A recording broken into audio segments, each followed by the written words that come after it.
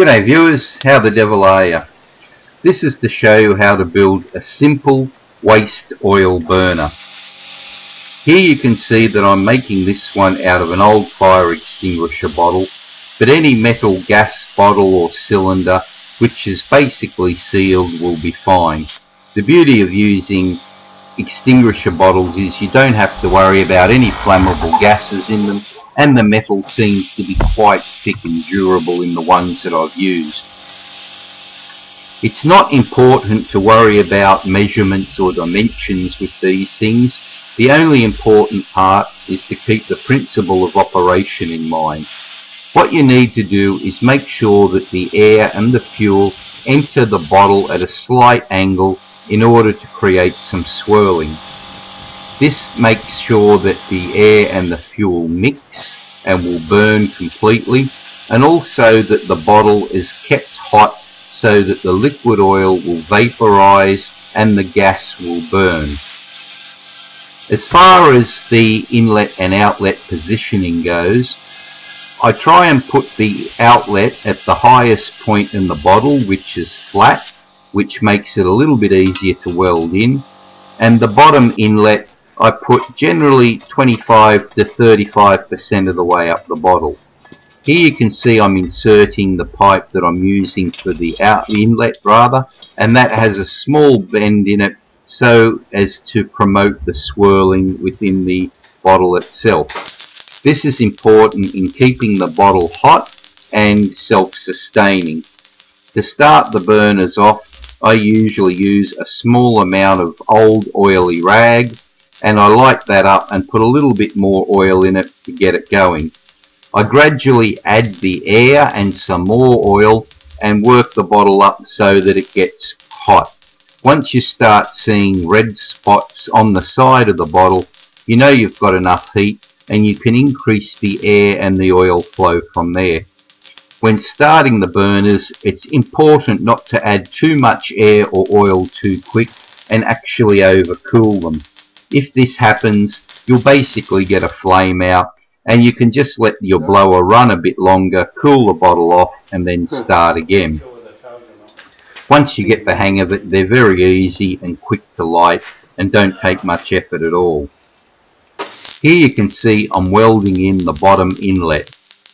Try to do a good job on these and don't get any pinholes, particularly on the bottom, because if you do, you can find the oil leaks out and you'll get some smoking and maybe a little bit of dribbling out below the burner, which can be messy. I found as long as the holes aren't too big, any little pinholes will fill themselves up with the residue for the oil, and they tend to be self-sealing anyway. Here I'm welding in the top outlet of the burner, which as you can see has a slight downward curve. I made it this way so I can put things that I want to melt, mainly scrap metal, on the ground, and I don't have to position them too carefully. I can just put them in a metal pot or a crucible and just melt them down from there. The main thing with these type of burners is not what size bottle you use or the inlet and outlet size of the pipes. It's just basically making sure that you've got a bit of swirling going on for everything to mix and to keep the bottle hot. Here you can see the profile view of the bottle. It's simply a pipe in one side at the bottom and another pipe going outwards from the top, the inlet and the discharge. The hole in the top of the bottle is where the fire extinguisher nozzle originally went. I haven't sealed this up because I use it when I'm putting in bits of rag to get the bottle preheated, or it's easy to add in some extra oil, or even bits of wooden sticks, which I also have used to preheat the bottles.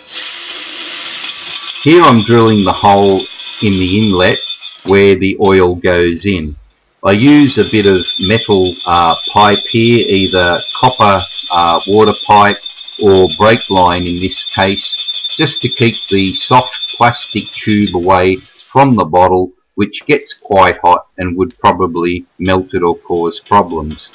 The pipe is merely sat in the hole and can be removed. There's no pressurization or nozzles used in the feed.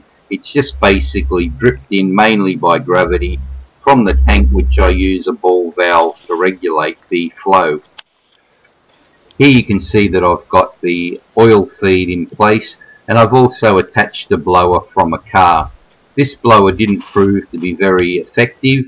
It was rather weak, but I have used other ones which are much better. Normally I use a 240 volt blower, which allows for maximum output, but the 12 volt blowers are handy in that you can use them anywhere and don't have to run a power lead. Here the burner has been started up and probably running about 10 minutes, which has allowed the paint to burn off the outside. It's probably only running at about 10% output here, but as you can see by how quickly this old paint bucket heats up, there's still a lot of heat. It was probably pumping out about 30 to 50 kilowatts in this shot. The blower was, as I say, a little bit low powered, and that helped cause the pulsing. And also that I had a little bit too much turn on the inlet, which was rectified by welding in a piece of flat pipe in front of it, which slowed the swirl down and added to the swirling of the mixture, I should say, of the air. The main thing to keep in mind with these is not how big the inlets and outlets in the bottle is, but just basically make sure that you keep an amount of heat in the burner itself so the oil is vaporized. You can control the output by the amount of fuel and the amount of air going in, and they do have a lot of regulation. This burner will run anything from 10 kilowatt to over 350. Hope this gives you a better idea on the construction of these burners. They're very simple and easy to make. If you have any questions, put them in the comment section below and click the like button if you found it helpful. Thanks a lot.